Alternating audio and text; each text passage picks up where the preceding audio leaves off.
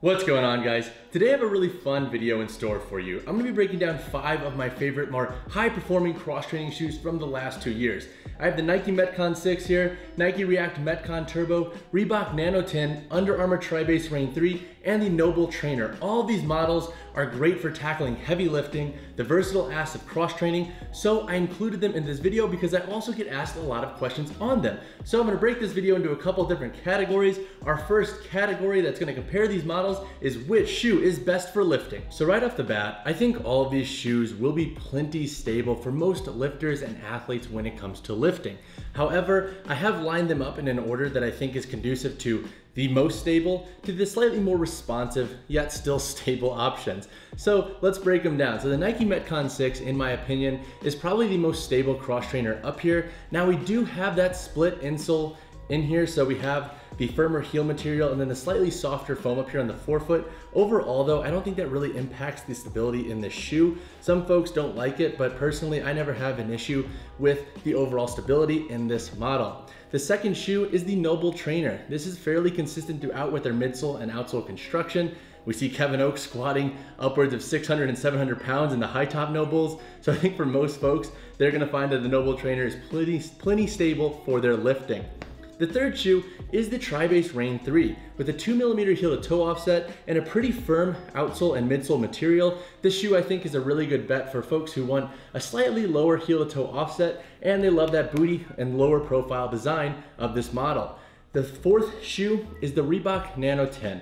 Overall, I think this is a very stable option as well. Now do note that there is that split material up here in the forefoot. So we do have a more high density foam up here in the forefoot versus back here in the heel. But overall, I think most lifters like the 10 because it is versatile, yet very stable under a variety of lifts. The final shoe up here is the Nike React Metcon Turbo. This is the newest Metcon model. And the reason I put it last is because it does have the Nike React insole, which is a bit more responsive and cushiony compared to the 6 and all these other shoes. However, I don't think that's gonna be a huge issue. I have trained well up to 450 pounds in these shoes and they haven't really had an issue with stability. They are gonna be slightly more responsive, so do note they will not be as hardcore stable as some of these other options, but they're gonna be plenty stable across the board. And if you are a lifter that really likes that newer like reworked disassociation of the heel and forefoot outsole construction, you're gonna like this model. So overall, wrapping up my long-winded rant, I think all of these shoes are great for lifting. It's more so a matter of how you want that shoe to fit. I've filmed individual reviews on most of these models, so be sure to check those out. So now let's dive into versatility and slightly more dynamic workouts. So when I talk about versatility and dynamic workouts, please note that I'm referencing workouts that include things like plyometrics, potentially shorter runs, even sprints, agility focused work, accessory exercises. Which shoe can tackle all these tasks pretty dang well in one workout? Now I will say, just like with lifting, because all these models are included in this video, and I would call these all pretty much high performing models, they do all excel in this area. So there's gonna be slight differences in between them, but overall they're all pretty dang versatile. So down here we have the most versatile in respect to these 5 shoes and the slightly least versatile. So the first shoe I have is the Nike React Metcon Turbo. So 3 reasons why I included the Nike React Metcon Turbo as my #1 pick is number 1, that Nike React insole. I think it's very responsive and very reactive for things like plyometrics and sprints, etc. Feels very athletic on the foot. The second reason is the disassociation between the heel and forefoot. It gives this shoe a different level of maneuverability when it comes to the versatile aspects of various workouts. And the final reason is just the overall lightweight build of this shoe. It feels very athletic on the foot, almost like a track shoe in some respects, and that's why it took the #1 spot. Now I will say, if you are considering rope climbs in your definition of versatility,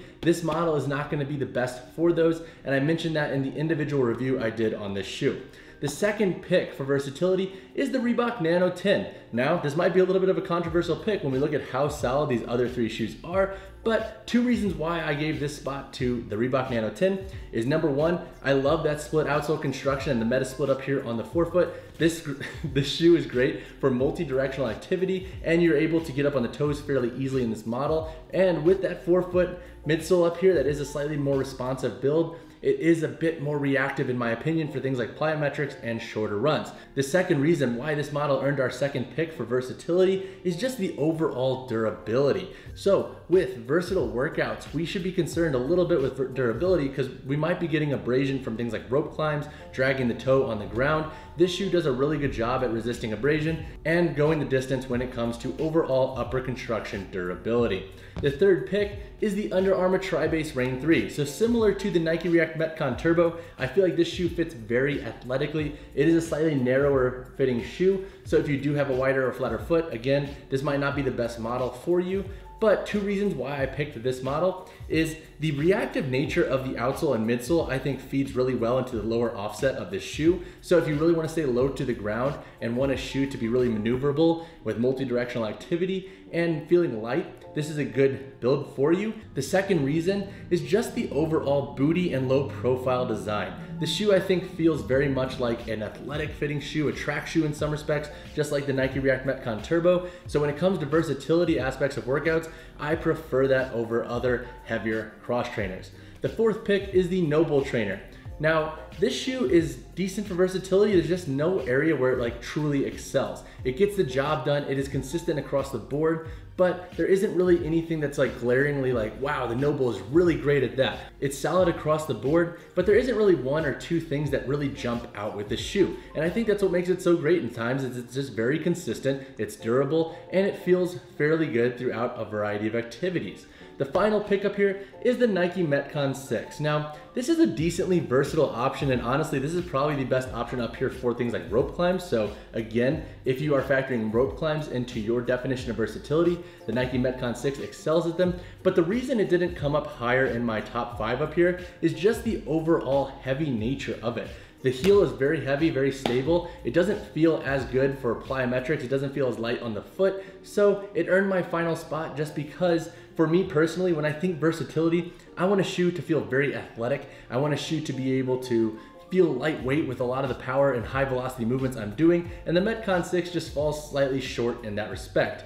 So overall, that was a lot of talking. If you've made it this far, I love you. I appreciate you, but these shoes are all pretty dang versatile. Again, like with lifting, I would dive into the construction aspects that you want most when you're thinking about how you like to bias your versatile training on a weekly basis. The final category we are going to dive into is price and how cost efficient these models are. So down here we have the most cost efficient to the least cost efficient. So the Reebok Nano 10, some colorways are still sitting around $130 USD. However, you can generally shop around and find it for less. So look for different colorways across different retail outlets that have a nice markdown price. And I think this is gonna be your best budget friendly option. The second model is the TriBase Reign 3. At a cost of $120 USD, that's decent when it comes to newer cross trainers. It's not that big of a drop off to like more traditional $130. However, Under Armour does run sales fairly frequently, so you can usually find it for less than $120 if you're patient and you're constantly just checking to see if there are deals. The Nike Metcon 6, a lot of colorways are still full price, but again, like the Nano 10, you can shop around and find options that are less than $130 USD, but most colorways are still sitting at full price, which is a serious bummer. The NOBULL Trainers are pretty consistent across the board with the $130 USD price point, and then the Nike React Metcon Turbo sits at around $150 USD, which makes it one of the least cost-efficient cross trainers that I've at least personally bought in the last 2 years. So overall, that's my pricing breakdown for the shoes up here. If you are looking for deals and whatnot, shop around. Generally for older models, you can find markdown prices. And as always guys, I've linked all the shoes below, so check them out there if you are interested in any of these shoes. Alright guys, that wraps up my comparison video of the Reebok Nano 10, Under Armour TriBase Reign 3, Nike Metcon 6, NOBULL Trainers, and Nike React Metcon Turbo. I'm not gonna lie to you, this video took so long to make, mostly because I had to rank all these shoes and make a case for each, and honestly, all these shoes are pretty dang great. They each have their own list of pros and cons. So trying to make a definitive list for each of these shoes was really difficult. I don't know if I'm gonna ever compare 5 shoes again at once. I think I might cap myself to 3 moving forward.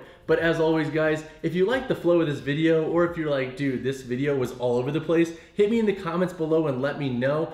And as always, drop a like to the video, drop a subscribe to the channel. I'll see you guys in the next one.